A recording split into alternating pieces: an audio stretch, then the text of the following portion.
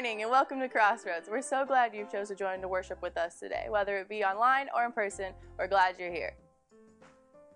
If you are joining us online, just know that you can still keep up to date with us by checking out our website. There you can find out more about Crossroads, watch current and past sermons, and you can give online and more. If you have the Church Center app, you can also give there as well.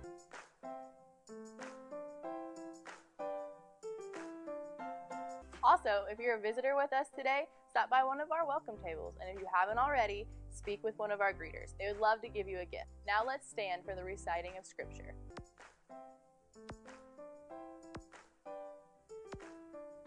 Philippians 2, verses 9 through 11 say, "Therefore God exalted him to the highest place and gave him the name that is above every name, that at the name of Jesus every knee should bow, in heaven and on earth and under the earth, and every tongue acknowledge that Jesus Christ is Lord, to the glory of God the Father." And the church says, Amen. Let's worship.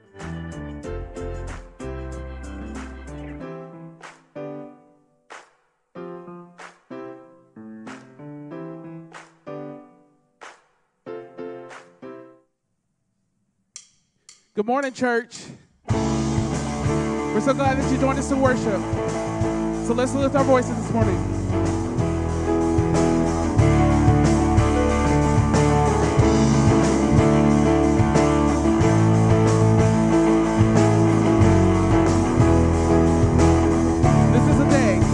This is the day that you have made.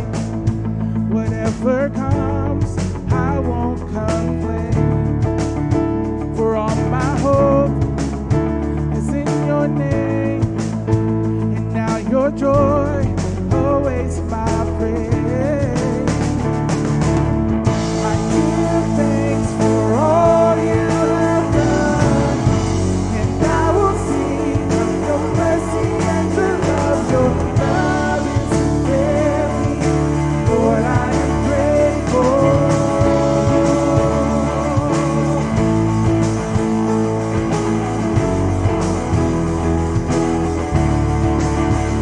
I was down, you brought me out and set my feet on higher ground. So here I stand, you are my God, your faithfulness, my solid rock. Oh, I give thanks for all you have done, and I will sing of your mercy. Your love is unfailing. Lord, I am grateful. I give thanks for all you have done. I won't forget all the battles you have won. Your love is unfailing. Lord, I am grateful.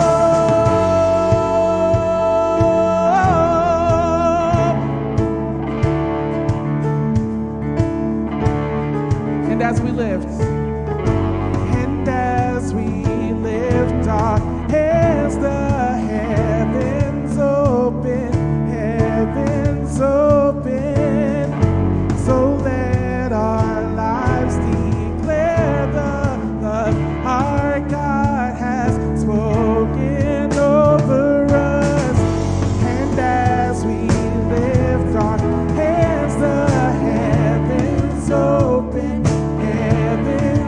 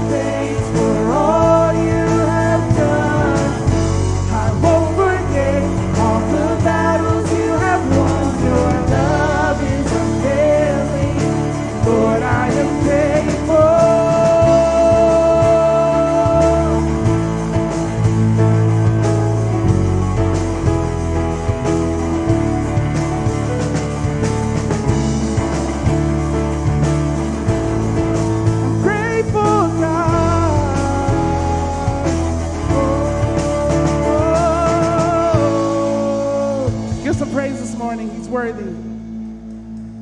Amen.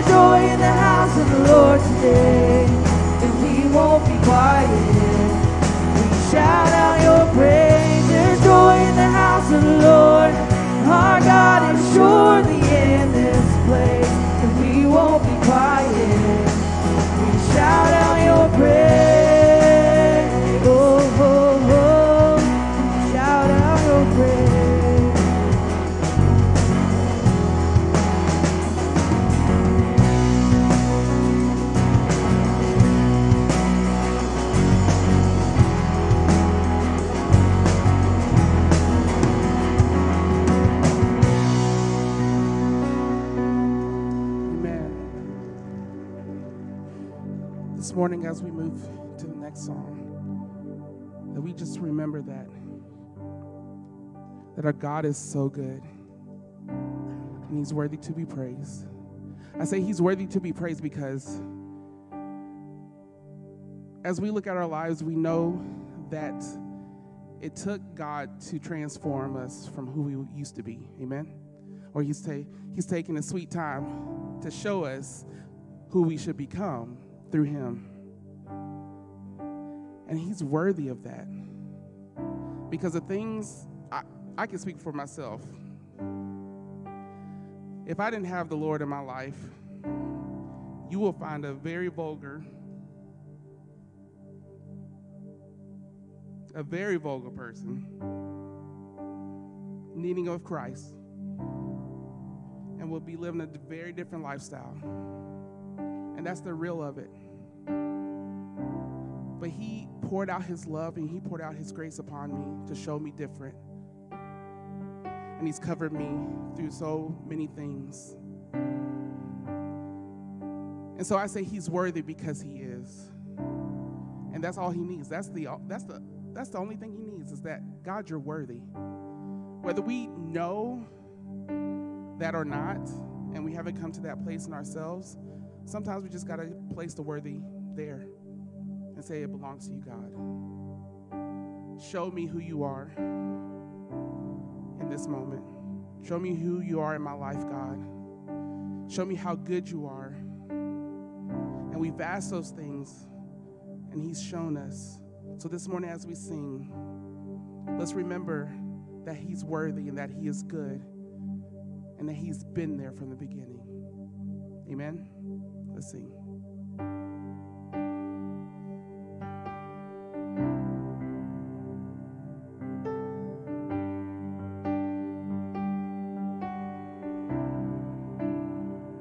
I love you, Lord. Oh, your mercy never fails me. And all my days I've been held in your hands. From the moment that I wake up until I lay my head, oh, I will sing of the goodness of God.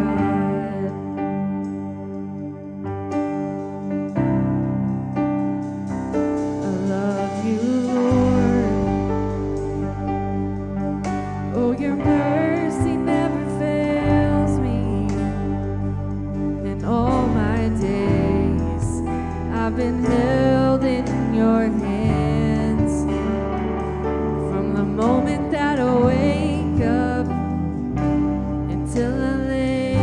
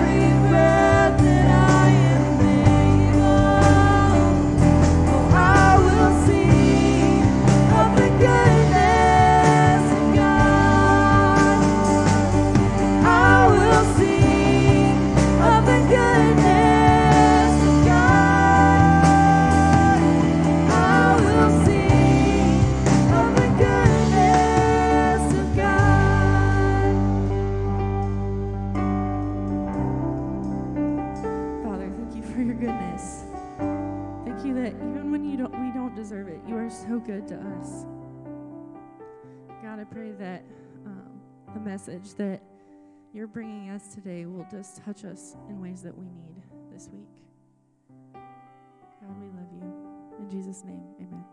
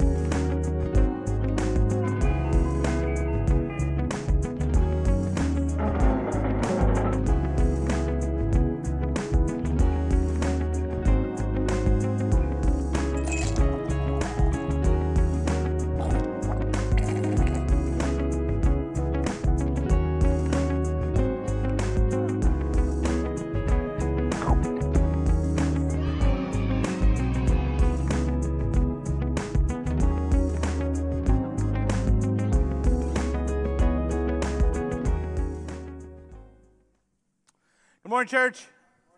Hey, it is good to see you. I'm glad you're here. If you're a visitor just checking things out, we're glad that you're here to celebrate Jesus with us. If you're watching online, we're glad that you are here as well.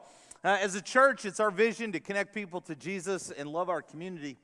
Over the past several weeks, we've had some exciting ways to connect people to Jesus. One of those was this past week at VBS that hopefully some of you have recovered from or are in the process of.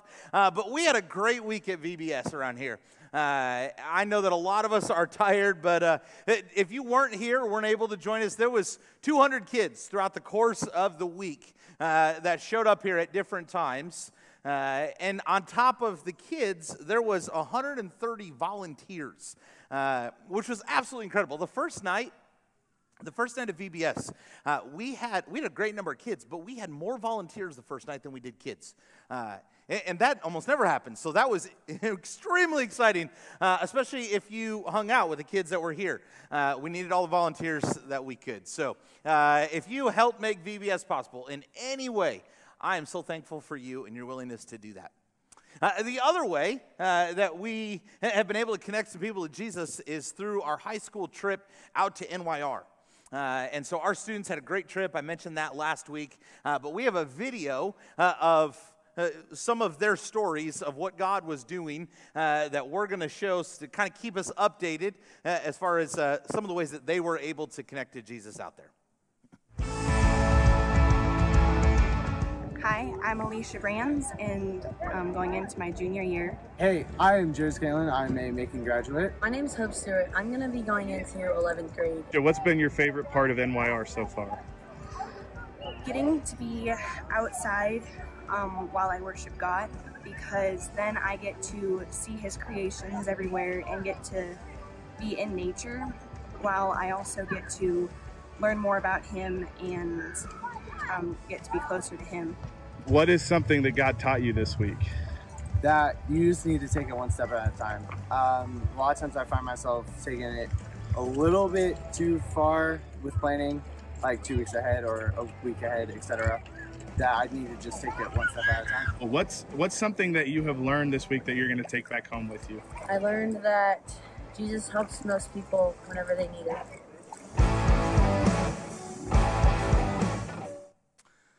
Those are just a few of the stories, and you'll hear more of those in the upcoming weeks. Today, we're continuing our series, Summer Stories, looking at some of the best short stories told in all of history. They're known as the parables. And as Jesus tells these stories, they're not just stories that have a happy or fairy tale ending. They're stories that introduce us to a new kingdom and invite us into a new way of living. These stories, they breathe hope. They expose our insecurities and our worries and our faults. They teach us about the kingdom of Jesus. And what I love about these stories is they give us, as Jesus teaches and as He tells these stories, they give us an idea of what the finished product is supposed to look like. But it also challenges us to use our brains and our creativity in order to create it. So far in this series, we've looked at the parable of mustard seed, the story about a small mustard seed. It grows into something big. And we talked about how God has to grow in us before he can grow around us. Last week, we talked about the story, the parable of the talents.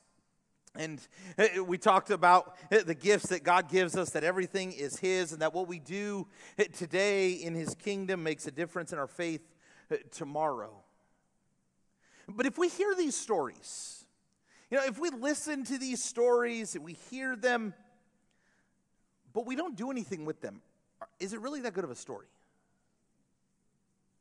If we listen to the story about this mustard seed and what it teaches us about how God wants to grow us, and we don't do anything with it, we don't trust a little bit more, is it that good of a story?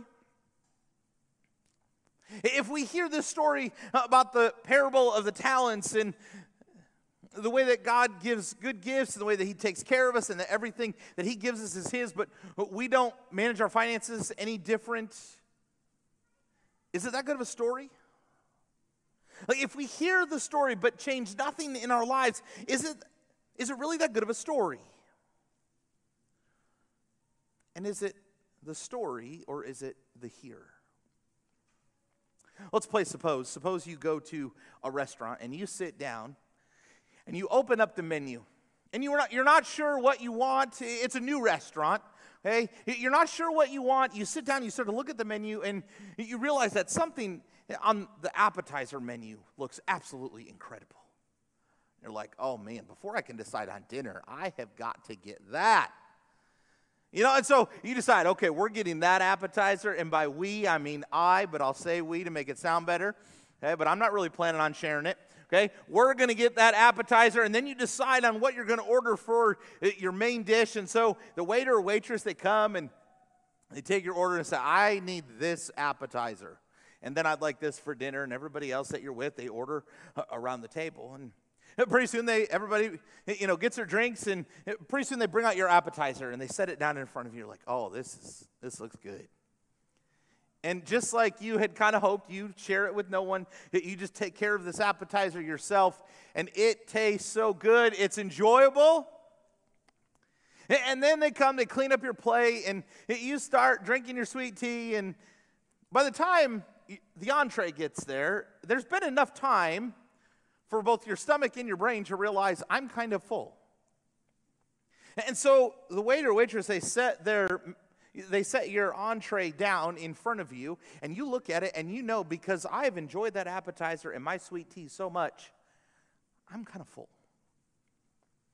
And you think, but I can't let this whole meal just go to waste.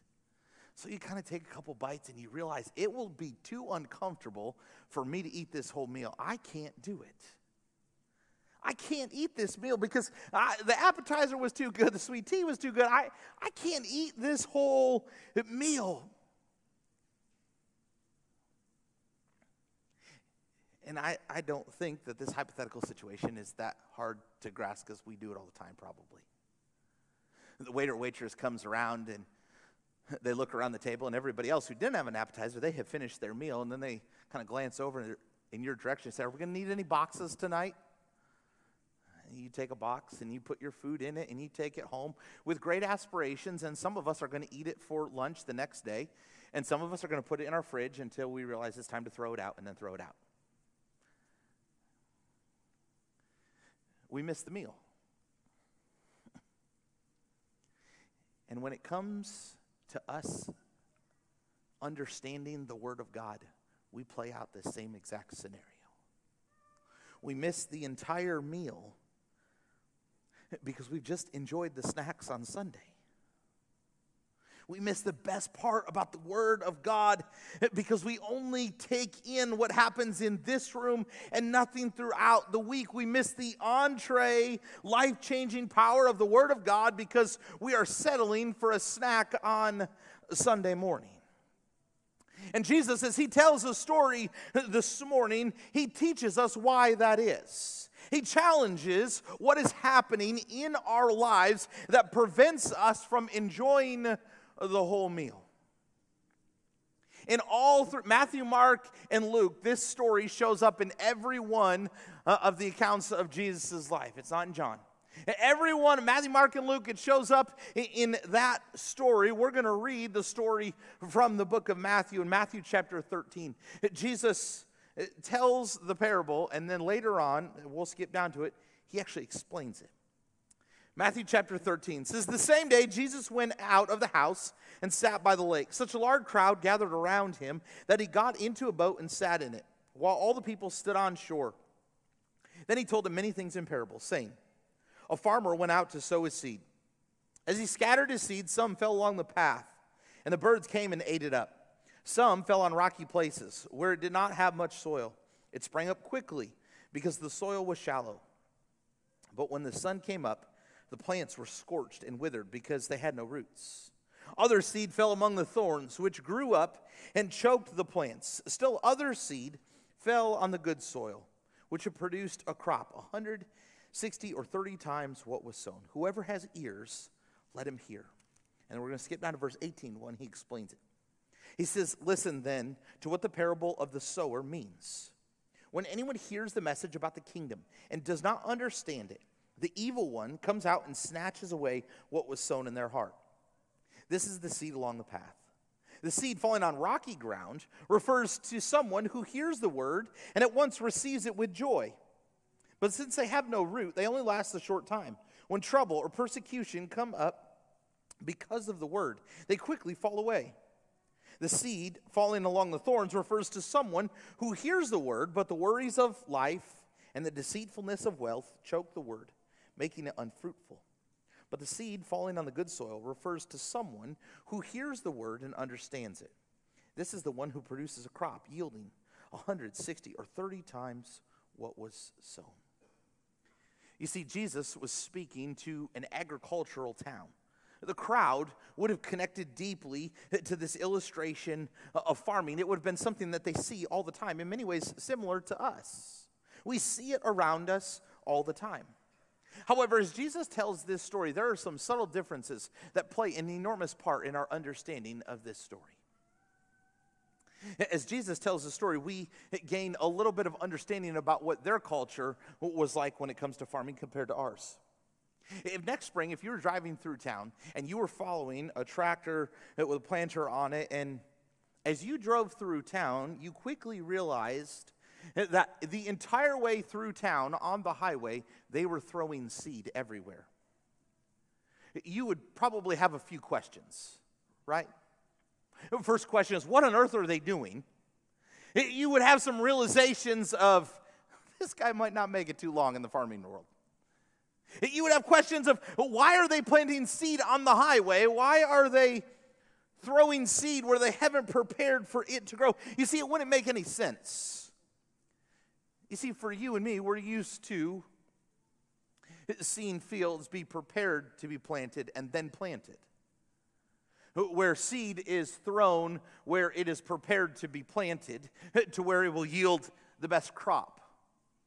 Farmers take care of field. They understand the nutrients and where it is rich and where it will grow and how it will grow. And then seed is planted in those places after the ground is ready to take the seed.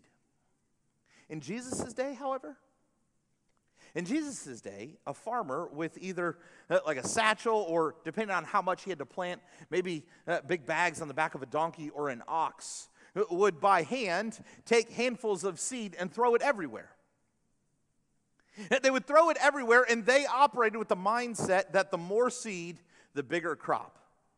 The more seed, the bigger crop, because what they did is they would throw seed and then they would turn the soil. They didn't know what was going to be rich, good soil until after it was turned. And so if the seed was only thrown in certain places, but good soil was someplace else, they would miss out on that harvest. And so when the farmer here that Jesus is illustrating, what they would have understood, they understand a farmer that throws seed everywhere, because when it is tilled, sometimes in the least likely places is the richest soil for growth. The more seed, the better the harvest. You see, here's what the sower does, and friends, we cannot miss this in our understanding of what Jesus is teaching. When we see the sower gives every soil a chance to produce. The sower gives every soil a chance to produce. Jesus, he gives us an understanding of these soils. When he first tells the story, some seed, as it's thrown, it falls on the path. And as it's thrown onto the path, Jesus tells us that birds, or in one of the other Gospels, it says Satan snatches it up. It snatches it up. There's no place for it to grow. Then there's the rocky ground, where the plant might grow, but there's no soil, it's shallow, and so as soon as there's some sun, it just burns up. Then there's the thorns and the weeds. And this is not a quick death. It's that the seed that's thrown grows alongside the weeds or the thorns. And eventually, those weeds and those thorns choke out the plant that they were wanting to grow. And then there's the good soil. The good soil was the nutrient-rich soil. This is what produced growth, where you can see a harvest. And most of the stories that we read together, we read them and then we're supposed to kind of figure out what Jesus is teaching. The parable of the sower, though, is different because Jesus explains it, which we read together. He explains what each part of this looks like. But what we need to understand is, as he's telling this story, the seed is the Word of God. In this story, that's what the seed represents, the Word of God. And so the Word of God is thrown out. The soil is you and me. And the sower is God. And so as God is throwing out his word, where it lands is further explained. You see, when it lands on the path, it lands on places or people that want nothing to do with the Word of God. They're turned off by it. Their hearts are hardened to it. They don't want any accountability to it. They don't want to be told what to do, how to do, when to do it. Have no desire whatsoever, and they see it as no priority in their lives. They are in control of their life, and they don't want anything else put into it. The rocky ground, this is the quick transformation. Maybe you've known someone that all of a sudden they showed up at church, they loved Jesus, they gave their lives to Jesus, they followed Jesus for like 2 weeks. And then something hard happened in life. All of a sudden there was accountability to their decision. And then the next week it's like, yeah, I tried that Christian thing, it didn't really work out for me. And you're like, what just happened? Like, you were all on board 2 weeks ago, and now you want nothing to do with it. Well, all of a sudden, now there's accountability. Now all of a sudden, there's difficulty that we have to persevere through, and now I don't want anything to do with that. Or we grow up real quick, and then it's done. Maybe some of us have even had experiences like that in our life, where we had this really great God experience, and it changes for like 2 weeks, and all of a sudden, life happened, and we're like, maybe not.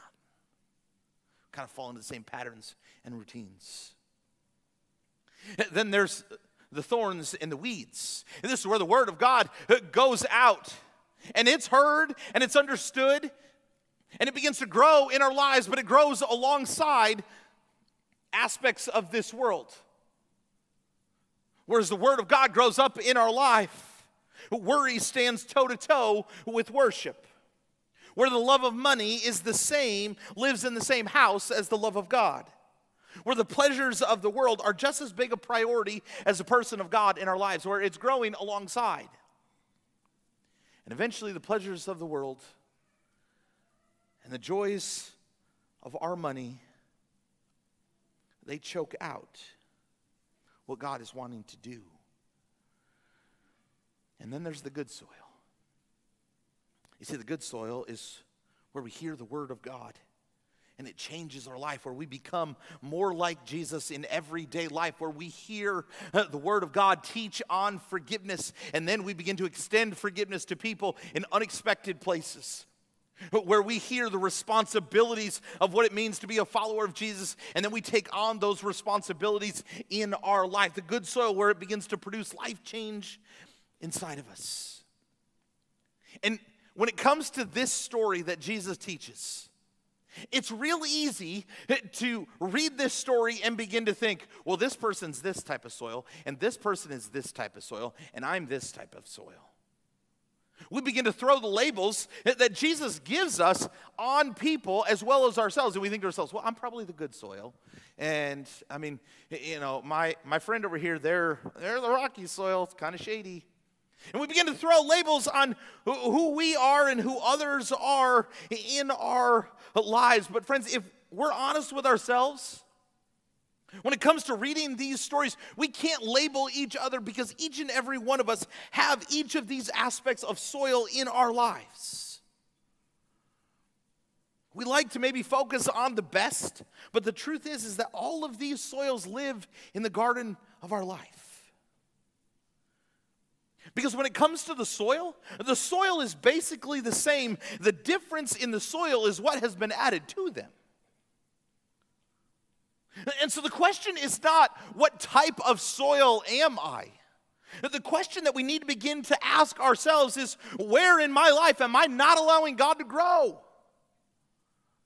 Where in my life have I shut out His word because I don't want the accountability of it?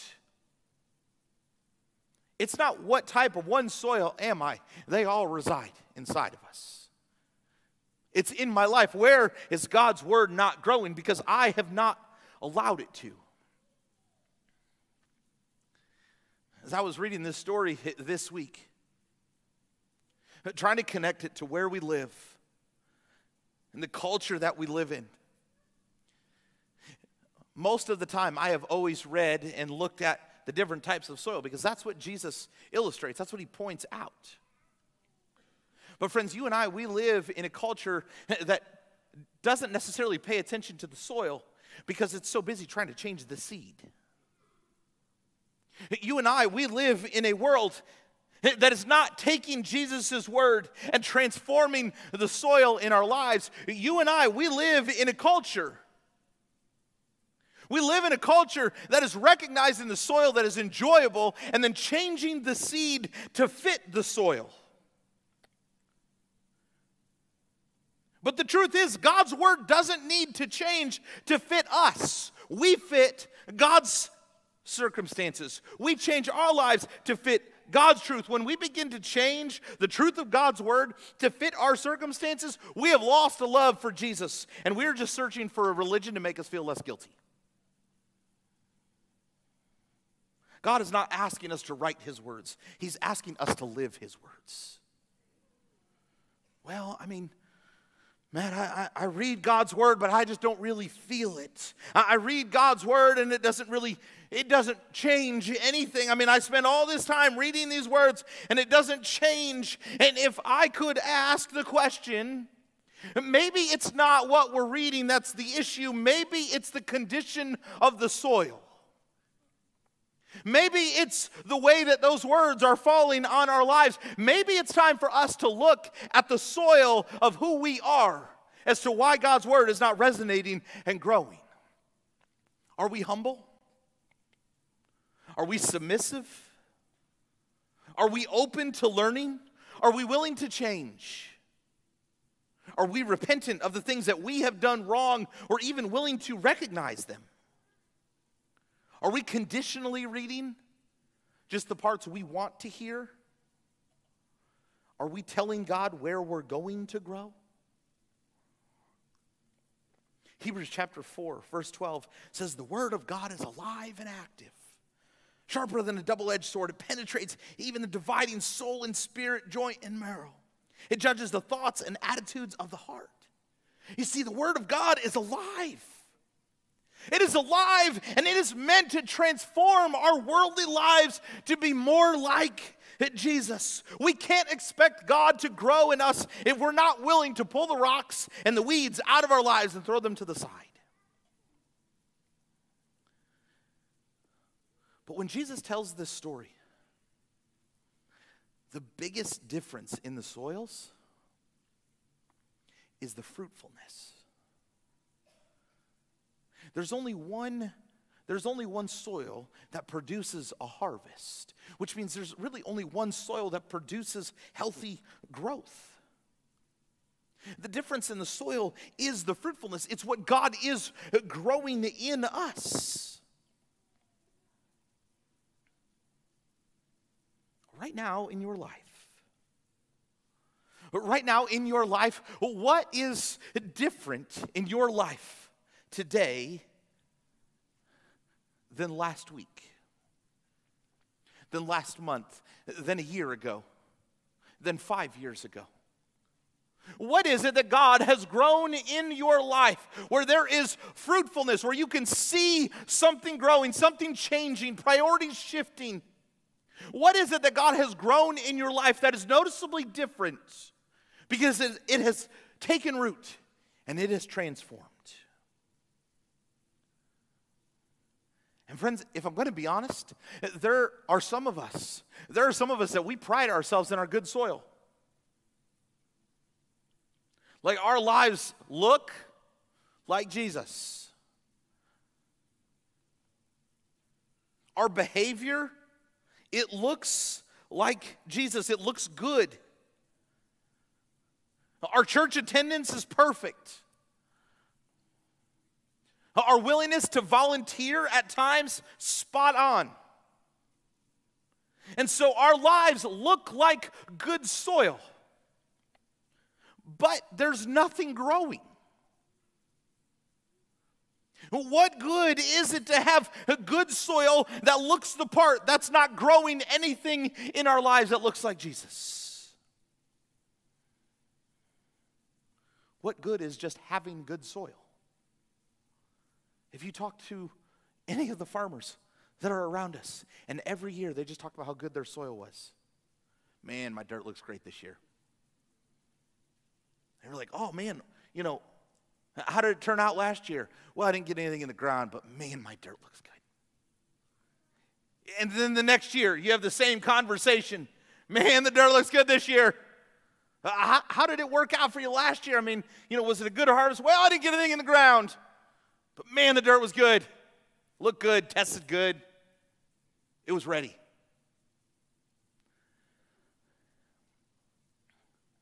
See, the greatest indicator of good soil is something growing in it. When it comes to the kingdom of Jesus, when it comes to us taking on God's word, the greatest indicator of God's word in someone's life is life change that is growing. In our lives, what is growing that is different than it was before because God's word has taken root? But the best part of this story? As good as God's word is, it's not the best part of the story. And as hopeful, even as God tells the story about the soils, it's not the best part of the story. You see, the best part of the story for you and me, when Jesus tells it, is the sower. I read several times this week, different preachers or authors saying, well, this should really be called the parable of the soil, because that's what's talked about most. And if we went by what's written about most, then yes, that would be true. But the best part of the story that Jesus is telling is not the soil and it's not the seed, it's the sower. Because when you see and look at what the sower does, it communicates to you and me the God that we are following. I love the way that one author said it. He said, this story is a description of God. God knows it is foolish to spread seed to unworthy soil, but yet he does it anyway. God spreads his love with reckless abandon in hearts that are at once all four different types of soil. He throws seed at the disciples who over and over and over again prove that they have hard hearts and dim minds. Jesus continues to throw seed at them and continues to work with them, continues to help them see what God is up to in the world around them. He scatters the seed of the gospel with wild extravagance, even when it is clear that his disciples don't get it. When they turn him over to authorities, when they abandon him and they deny him. Jesus continues to pour out his love on them, inviting them back after the resurrection. God is downright foolish in his love for you and me, who continue to prove that we are hard-hearted, stubborn, and selfish. He continues to throw his love on us who seek morals and stories more than him. He continues to lavish his love on us who continue to ignore his call to action, who neglect to build his kingdom instead of focusing on building ourselves. You see, the best part of the story is not the seed and it's not the soil, it's the God who is throwing it. You see, God gives everyone a chance to thrive. When we read this story, it's not just that he threw the seed on the good soil. He gives each and every one of us in his kingdom a chance to thrive. You and I, we like to see the worst in ourselves oftentimes. But God sees the place in our life that could become the good soil, to where growth can really happen. While we see the worst in us, God sees the one space of good soil that his word can transform and begin to change and bring life and hope to you and me. We can learn all day long about how to behave right, but if we aren't willing to surrender our lives to God, we will miss out on the entire meal of his goodness. Scripture teaches us, while we were at our worst, Christ died for us. Not when we had pulled all the weeds and kicked all the rocks out of our life, but when they were there, when the sin and selfishness was present. That's when God threw his grace on us. That's when he lavished his love, as Scripture tells us. That's when he throws his seed of good news into our lives. You see, in God's kingdom, everyone has a chance to thrive. Where is it in our lives where we're not allowing God's word to thrive?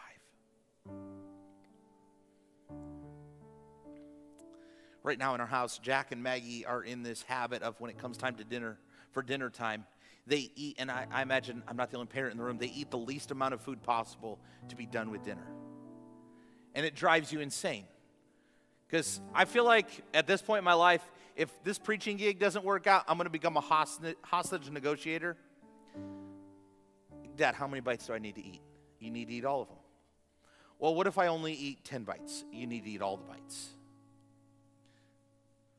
And so we take so many bites. Dad, how many more bites do I need to have? You need to eat all the bites on your plate.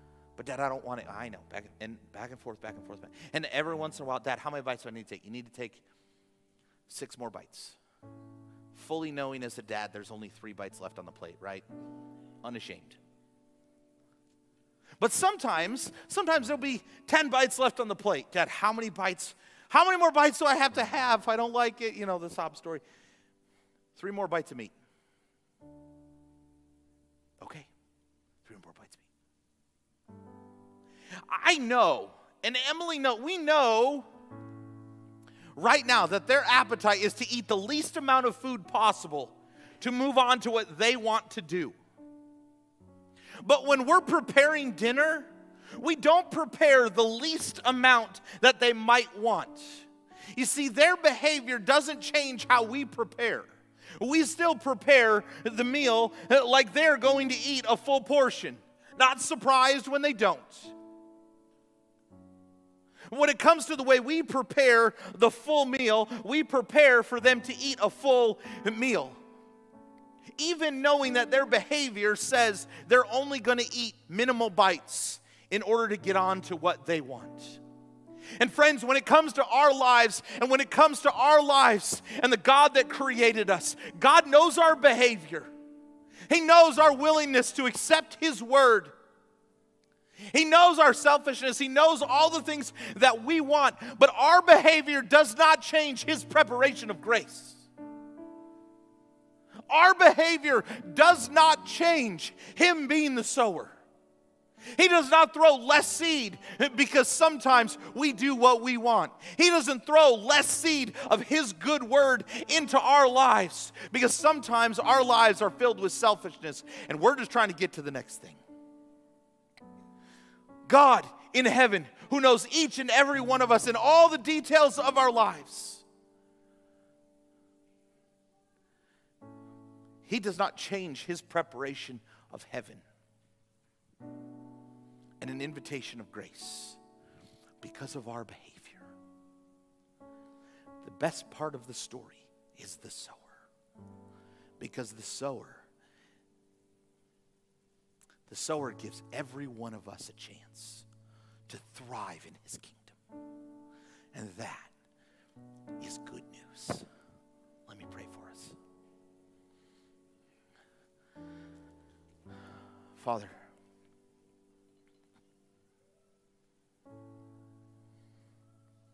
God, you know us so much better than we know ourselves.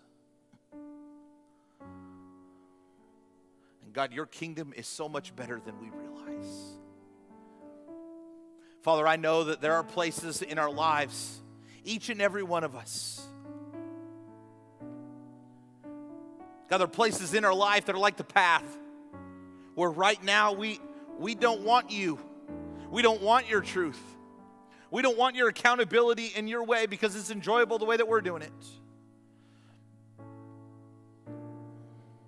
God, Satan has convinced us of another truth and snatched your goodness away. Father, there's some of us in our lives, all of us in our lives, that there's places that are like the rocky ground. God, where we're not growing. We're just making quick decisions that might look good on the surface, but they don't transform and grow roots in our life. God, there's some of us, all of us, that in our lives we have weeds and thorns that are growing up.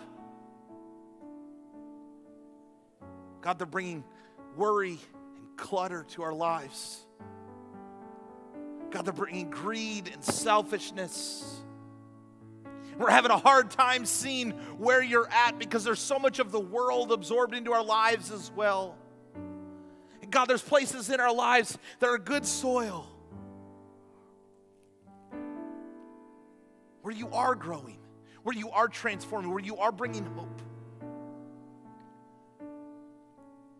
Father, I pray this morning that you will burden us with a desire to pull weeds and to kick out rocks. God, to allow your word to transform us in ways that we're not even sure or what to expect.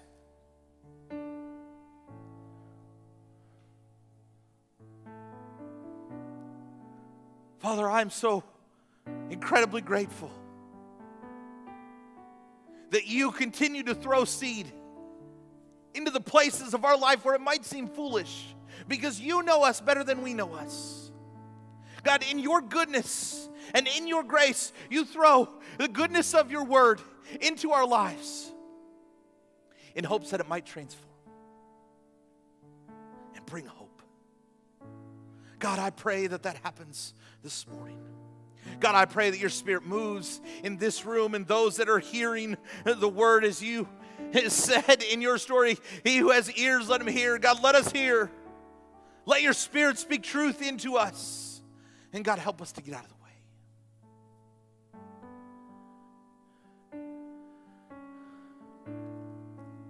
God, I'm thankful you are who you are. That you see the good in us when we see the worst. God, you see the good moments when we see the angry moments. You see the good that you created in us when we see the sin. You see the good when we see the guilt. God, you see the good when we see the broken relationships. God, you see the good when we see the greed. God, I'm thankful that our behavior does not change your preparation of grace. that you pour out on us. Jesus, help us to live in that grace. Help us to surrender to that grace. To live a life that is a reflection of you. God, that no matter who it is in this room right now, Father, that we will see you. God, we will love you. We will surrender to you.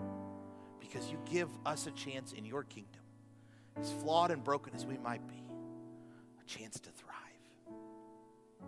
It's in your name that we pray. Amen. The question is, where in our lives do we need God's word to grow? Where in our lives are we not allowing it to grow? See, God, when he sees us, he doesn't see all those mistakes that we like to see, that we know about. He sees us as rescued. Because God knows that his son went to the cross to pay the price for all of those mistakes. That's why when we come together as a church, we have this unique time of community together where we remember the sacrifice of Jesus.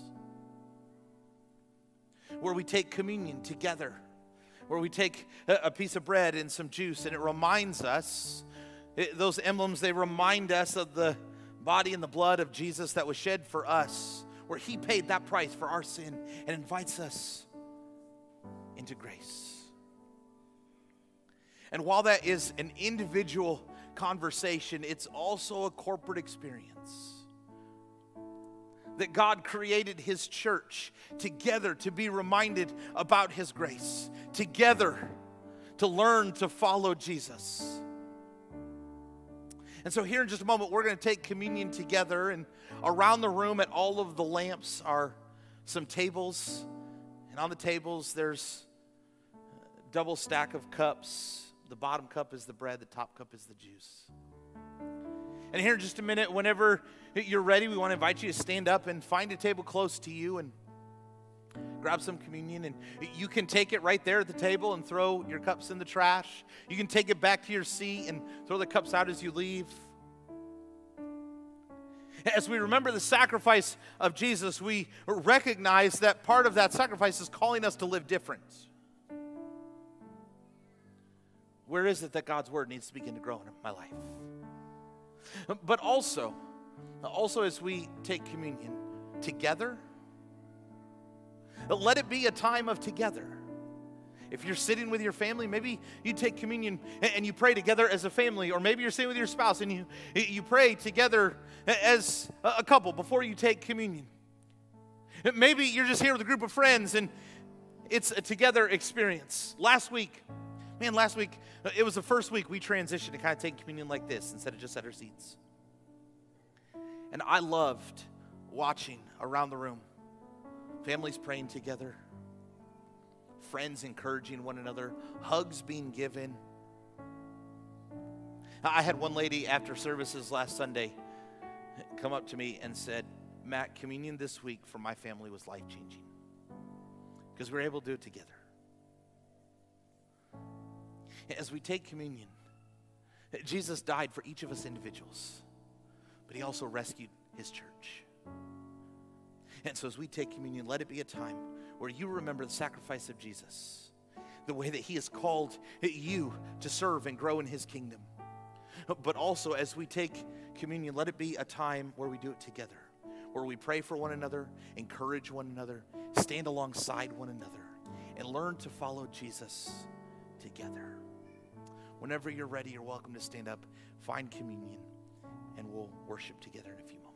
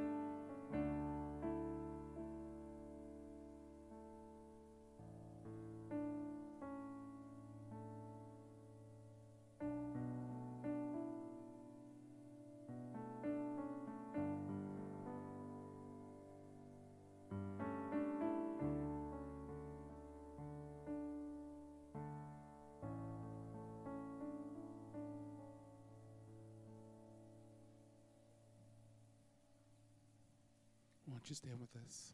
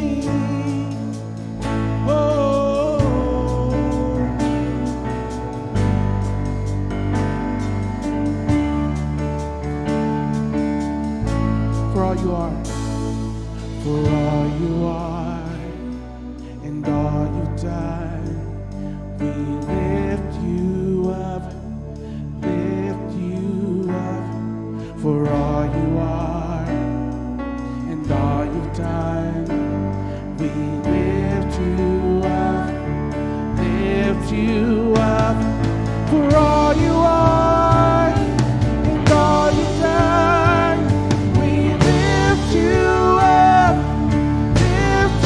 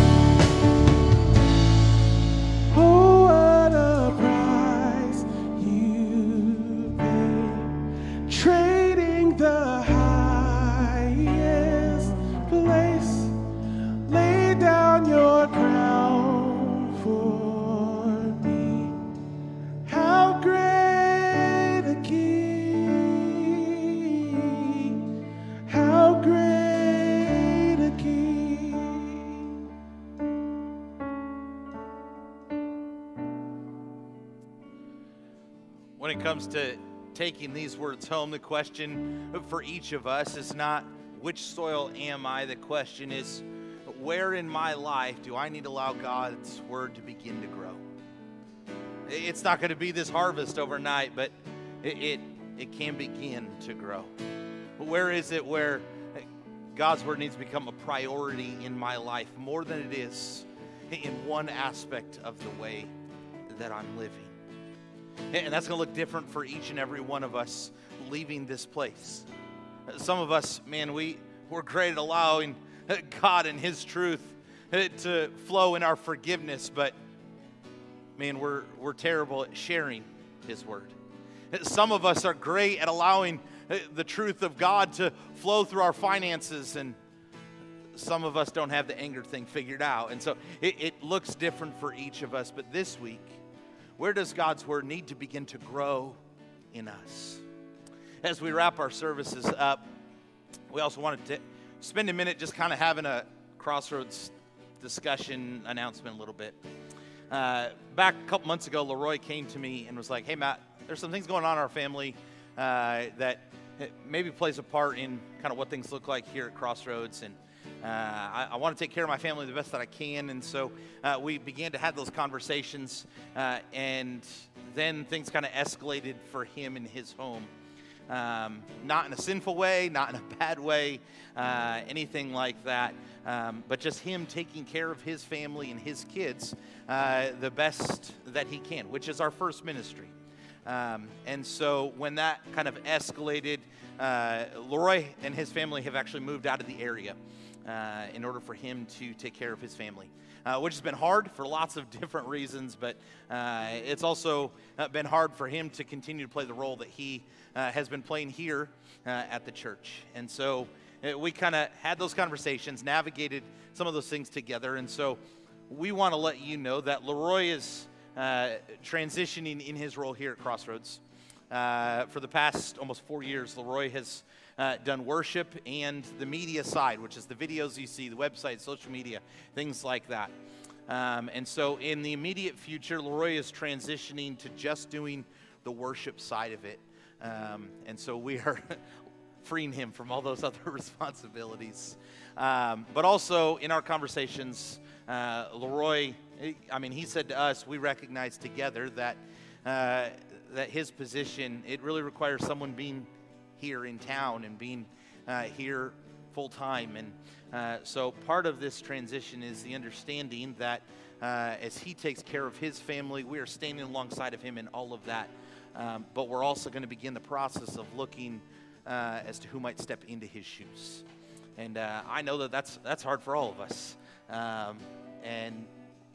But we also recognize that what God is up to is way bigger than what we're up to. And so we're going to trust in that.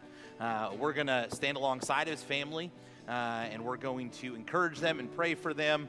It has been a privilege to be kind of on the inside, to see the way that our elders have responded to Leroy and his family, and just stood alongside of them and continue to do that. But also we want to let you know kind of where it's at. There's some details of Leroy's situation, his story, that we're not going to share. And that's not because it's a big secret. It's because it's his business, and we're just going to respect that like we would if it was our family. And we're going to love him through that the same. And so if you have questions, you can talk to me, talk to the elders, ask Leroy, and he'll share as much as he can. But we just feel that this is best for him and his family to stand alongside them, but also us as a church moving forward. So I'm going to spend a minute praying for him and his family as well as us as a church, and then we'll finish singing together. Father in heaven, I'm so thankful for my brother, my friend, Father, and his family. Father, for his courage and his strength to lead his family first. Father, to love them and to take care of them in ways that would be hard for some of us too. And Father, to trust you in a very real and tangible way. Father, God, I just bring him before you. Father, knowing that as he takes hard steps of faithfulness with Shelby, God, that there's lots of unknowns and there's lots of uncertainties, but he trusts in you and he leans on you for understanding far beyond what he has. Father, I pray that you will bring clarity for their family. I pray that you will help them just one day at a time. Remind them of your presence and your faithfulness. Father, we pray for this transition as us as a church, God, as we figure out what's next. And God, I pray that you'll bring clarity to that as well.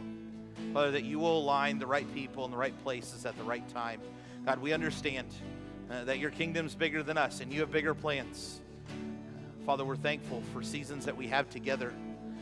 God, we're thankful for seasons apart where you do even more than we can ask or imagine.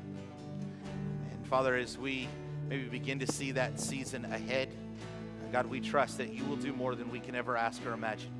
In this church, in Shelby and Leroy's family, Father, we pray that you will make clear your steps for all of us.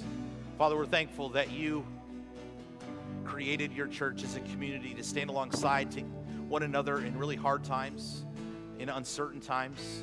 Father, a community that is unlike anything else in this world.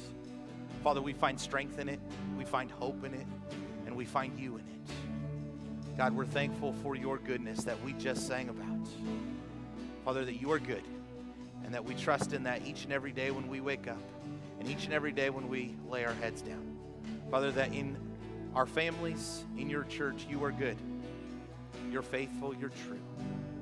And we have one another to help, to hold up. Father, to remind us of your goodness. Father, we're thankful for who you are. It's in your name we pray. Amen.